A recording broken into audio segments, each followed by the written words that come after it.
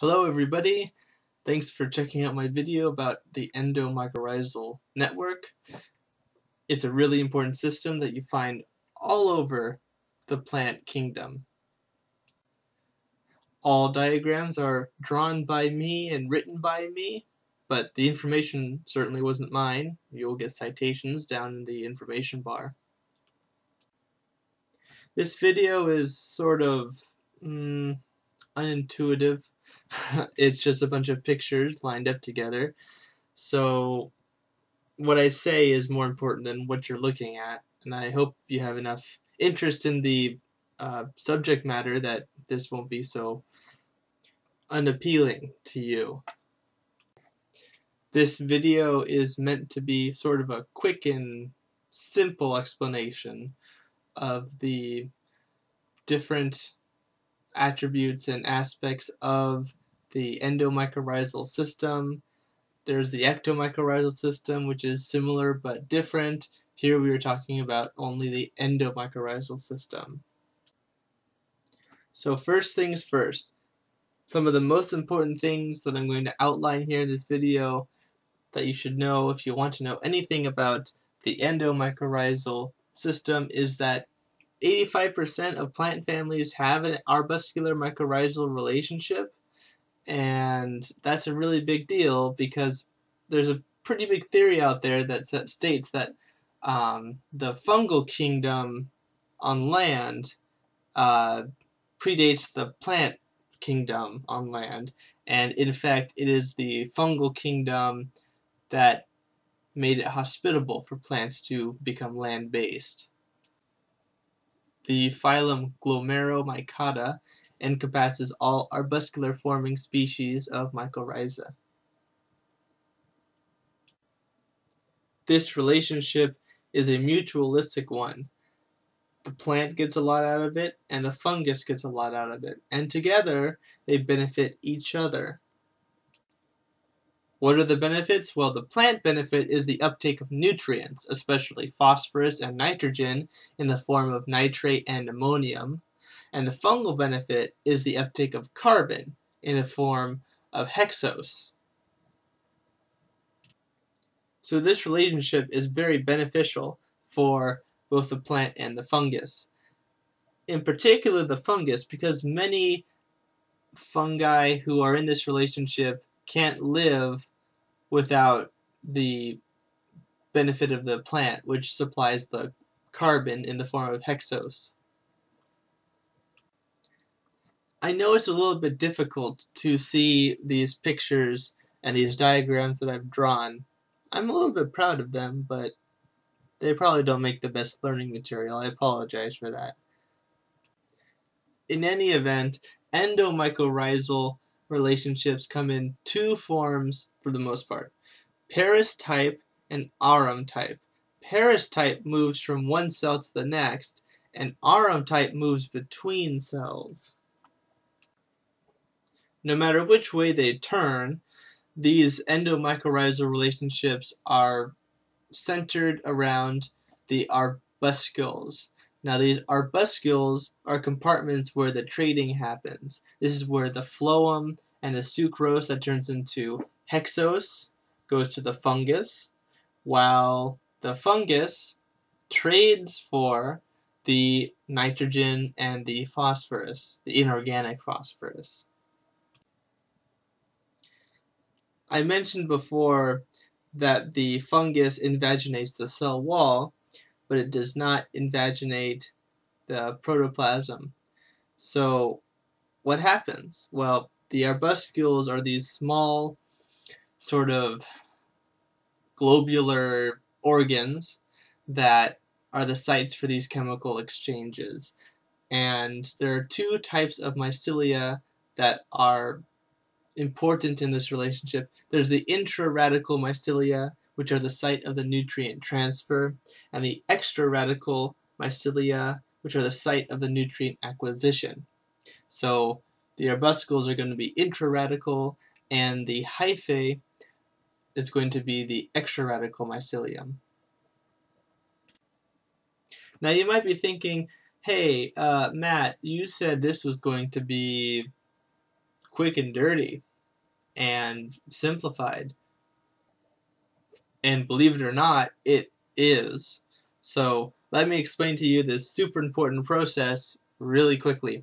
As you can see from the picture, hexose is going to go into the arbuscule, and inorganic phosphorus is going to come out of the arbuscule. The hexose that's coming in is going to be processed, and it's going to become trehalose and glycogen. You might have heard of glycogen before. It's sort of a supplement that some people get if they have arthritis.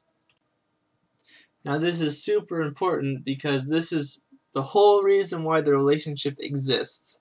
The fungus requires the carbon that is in this hexose sugar, which was formerly sucrose, and the phosphorus, which is a pretty big limiting factor in plants, is being super accumulated because this fungus is so much better at managing and finding this nutrient. Same with the nitrogen.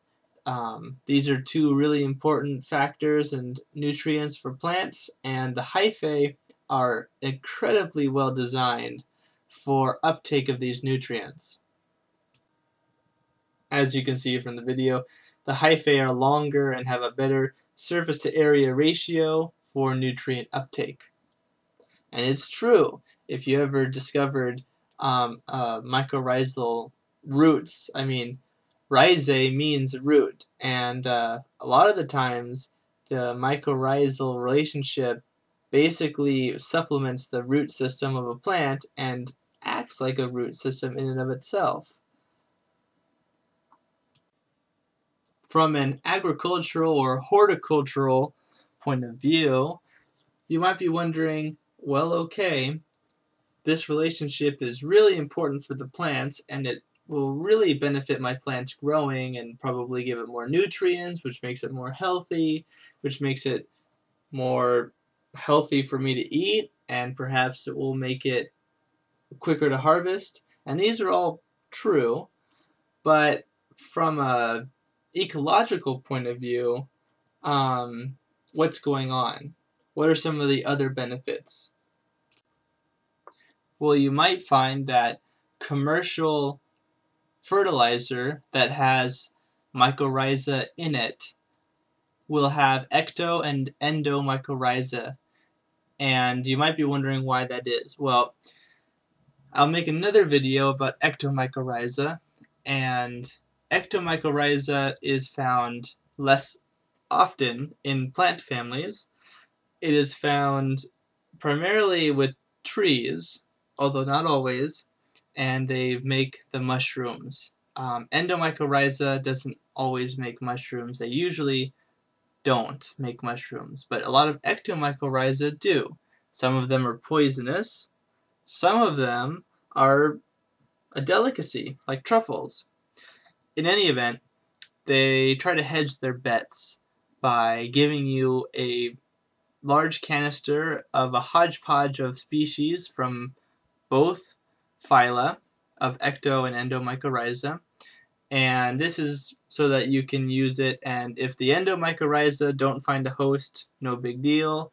Some of the species will be better suited to certain plants, and some of the species will be suited not to those plants, and so they might find hosts somewhere else. They might live a less productive life. Maybe they won't be dependent on a host, or they might just die off. And the more species you have, the better chance this won't happen.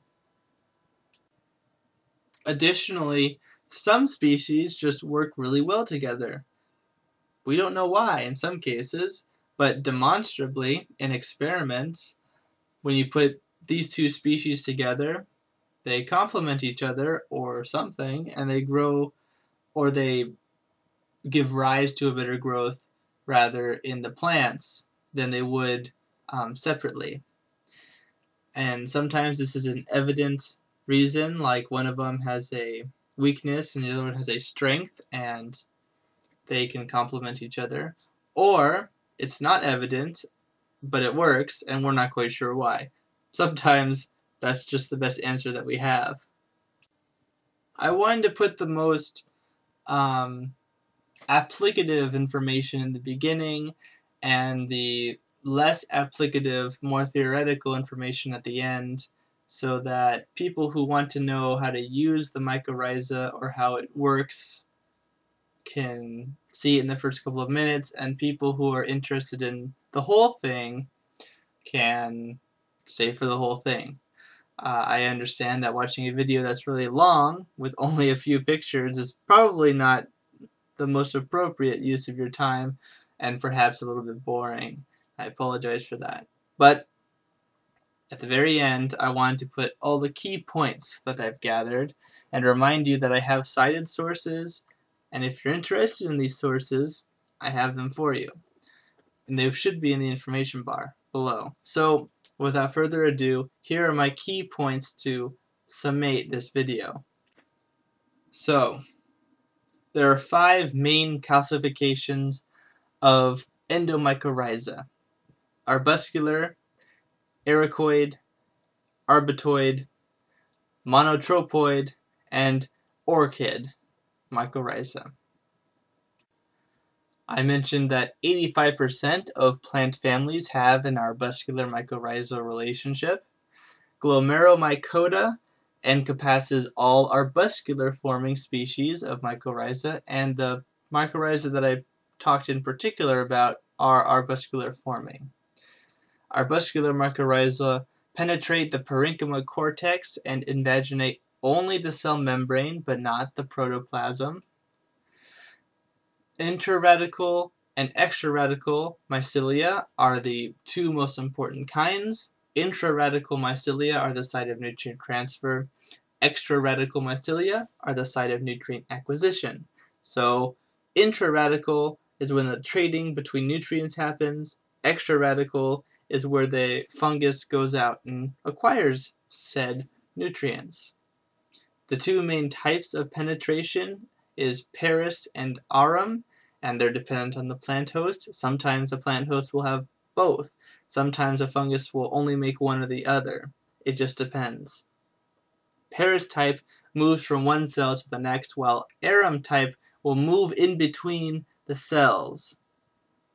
Plant benefit for the fungus is hexose, which is modified sugar. Sucrose, you might be familiar with from the phloem of the plant.